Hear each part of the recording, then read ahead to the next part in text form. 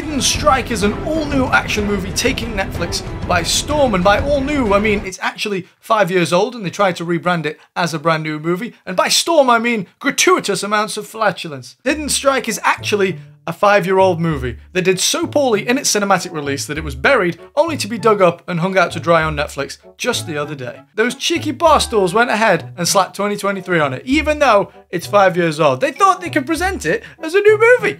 Because they can. Because we're all stupid and they can get away with it. It stars Jackie Chan, and it's nice to know that he's still around and still very much kicking. And joining him is China's #1 ice cream salesman, Chairman John Cena.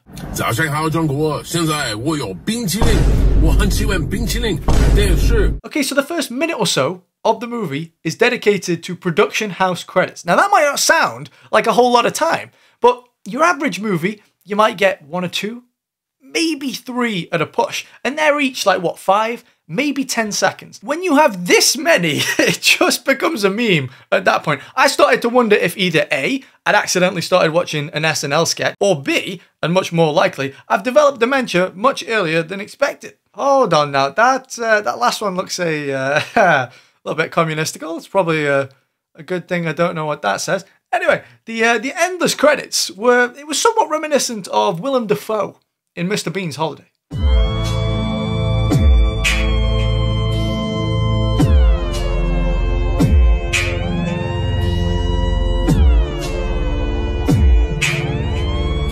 Anyway, with about 3.2 million companies working on this production, you would expect it to be jolly well fantastic, wouldn't you?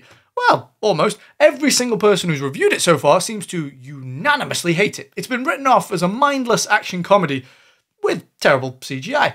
But, you know, as someone who grew up watching Jason Statham movies, sounds like a good bit of fun to me. So, strap in, and let's find out if Hidden Strike is actually a hidden gem. Spoiler alert, it isn't, but this should be fun. This movie follows John Cena's character, who is an ex-Spec Ops soldier who lives alone in a village in the middle of the desert in Baghdad. Why does he live there? That's an excellent question.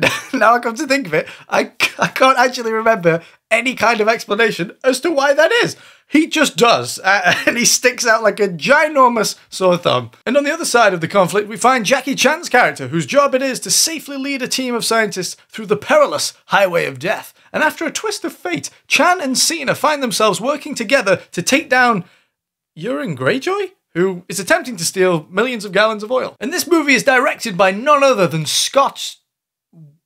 Wow. I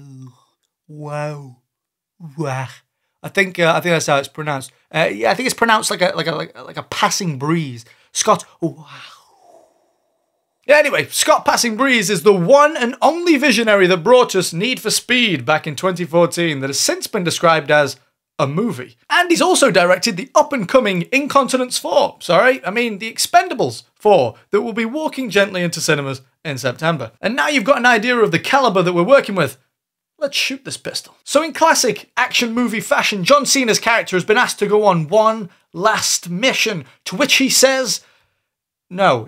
Well, he actually says no, but then his motivation comes in the form of the village that he's living in. The water supply is cut off and is ransomed for $100,000.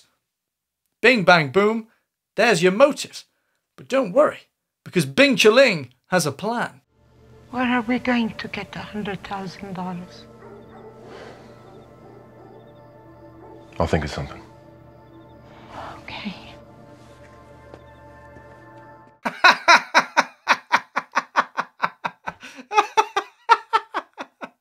I'm glad we could get that settled. That's reassuring. I'll think of something. Okay. Oh boy!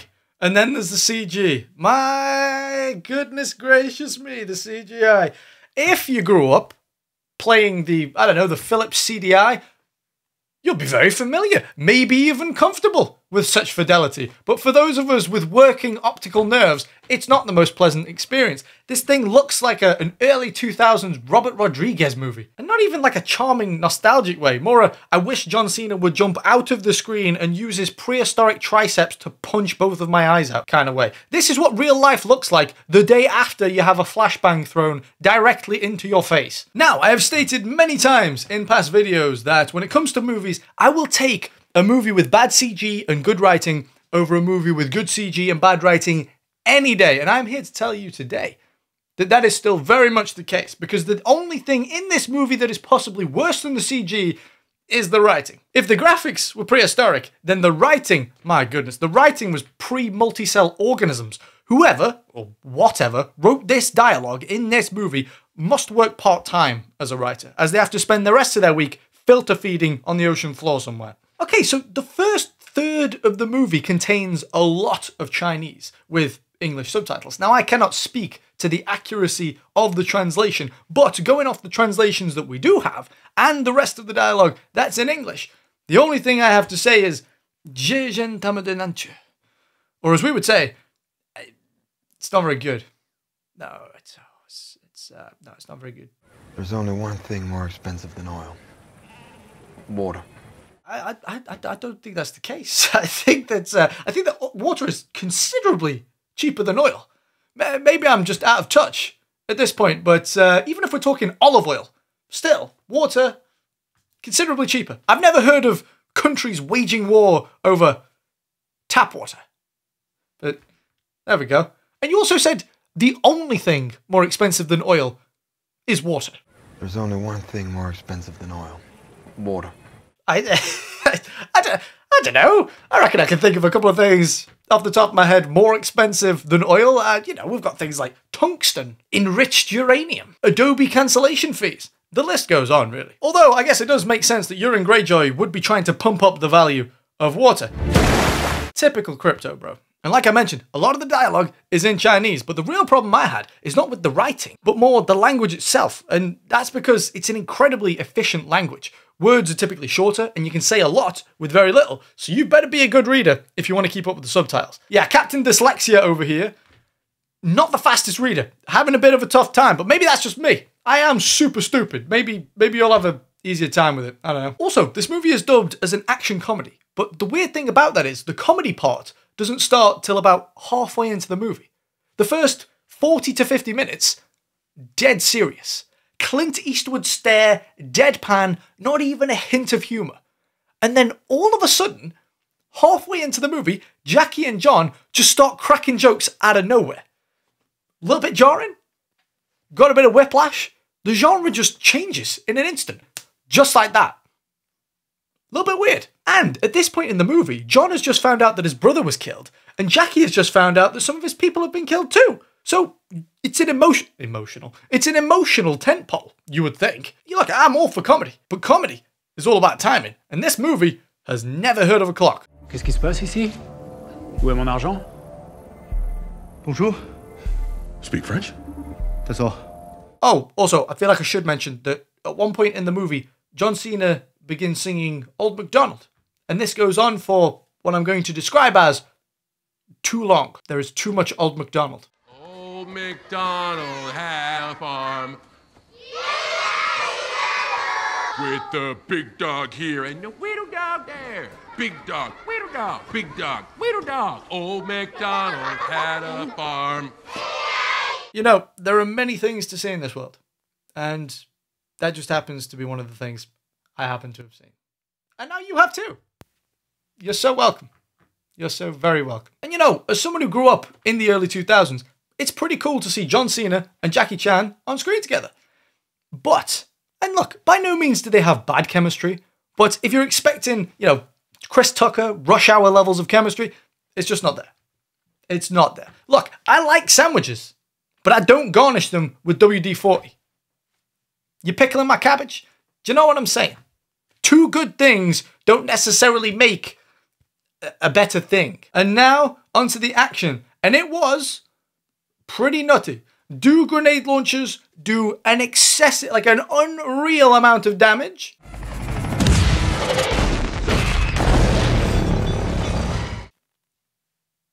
Maybe. Does absolutely everyone in this movie know martial arts? Pretty much. This movie also has some of the slowest machine guns I have ever seen. I don't know if they're single firing to improve accuracy or just to preserve the movie's budget, but it does look a little silly. Particularly the guy sat there single firing an LMG at a helicopter. I mean, come on. I tell you what though, I can't fault the creativity the vision, the ingenuity of who I can only assume was an 11-year-old vehicle stunt choreographer. But there was one scene in particular where they grapple onto a bus, extend a conveniently sized ladder, hop on top, then detonate an explosive under the buggy, causing it to somehow swing in front of the bus, smashing the windshield, allowing them to hop in. Creative, indeed. Silly, unbelievably. Some people will like this, some people don't. I don't know, it's a balance. I'm tempted to say that real good action comes not necessarily from extravagance and explosions, crazy stunts, but more so from believability. You know, take the pen fight from The Bourne Identity, for example. Incredibly raw, very visceral, incredibly effective and hard-hitting. And the only prop is a pen. No explosions, no crazy stunts, just a ballpoint pen. I think that too much fun can sometimes spoil a lot of action. Having said that though, this is a Jackie Chan movie, so the hand-to-hand combat is great, for the most part. Not the best I've ever seen, sure, but more than serviceable. And it has some very creative scenes. I do also appreciate long action scenes that aren't cut into a different shot every 2 milliseconds and are right up in the talent's faces so you can't actually see what's going on. And come on, it is cool seeing John Cena and Jackie Chan fight.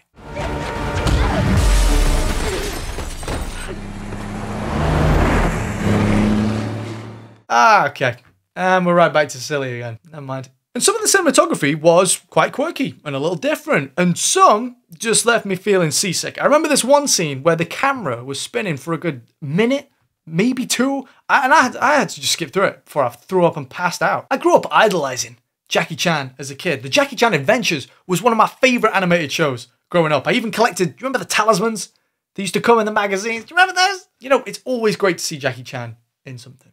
But it's been a minute since I've seen Jackie Chan in something great. I mean, he was 64 when this was recorded, so, you know, he's not exactly a spring chicken, but look at Tom Cruise. I know that guy is a freak of nature, but he's also proof that older guys can still make great action movies. Jackie is unquestionably a legend, but it would be nice to see him in just one more classic before he retires. Just one. Now, by far, the dumbest part of this movie was the ending. So, to cut a long story short, they crashed a jet-propelled truck into an oil tanker at full speed, and everyone miraculously lived, including Bing Chiling, who was thrown out of the front because he wasn't wearing a seatbelt. Big evil man falls off a cliff.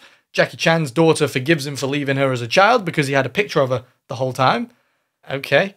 And then John Cena, who fell off a cliff and died, didn't fall off a cliff and died because he's here on the cliff. How did that happen? I don't know, but by God it happened. And everyone lived happily ever after. This movie had a great bit of combat, but unfortunately that was drowned in a sea of terrible CGI, forgettable dialogue, and comedy that just consistently missed the mark. I've got to say that that's not down to any one actor, or any actor for that matter. I've got to say that the cast did a pretty good job with what they've got. I think it was definitely a writing/directing problem. Is it offensive? No, not particularly, but it's not particularly good either. It's fun at times, sure, but I couldn't seriously recommend this to you guys. Not even for the Jackie Chan, John Cena fight scene. And the fact that this is currently sat in the top 10 on Netflix is it's a pretty sad indictment of the current state of entertainment. So whatever you do, don't waste your time watching bad movies. Instead, waste your time watching me waste my time watching bad movies. And with that, thank you for watching. I'll see you in the next one. And as always, a big shout out to the channel members and the Patreons. We have the top tiers, the Knights of Lore. We have Flunky, Puzzlebon, Infinite Dum-Dum, Cuss, Jax, David, ATS, Texas Lawman, Michael Turpia, Steve the Goat, David, Digital EXE, Saint Nemo, Dagger D69. Nice. And of course, Kenneth Dogramachi. To each and every one of you, Knights of Lore, I thank you for your service. Of course, we have the Tier 2, Saeed, Dr. Melski, Yonwich, Hadzu, Mark Maiden, Sensei Fang, Mendicant Bias, Michael S., Rich Walk, Nystagmus, Mike Gurangeric, and the Grand Admiral. And of course, a big shout out to all of the Tier 1 members as well. To each and every one of you on this list, thank you so much for your support. It really does mean the world to me. Thank you. And there we go. Another day. Another Bing Chiling. Will you join me for my next one? You better do. You little bitch. But until then, take care of yourselves, guys. And I'll see you very soon.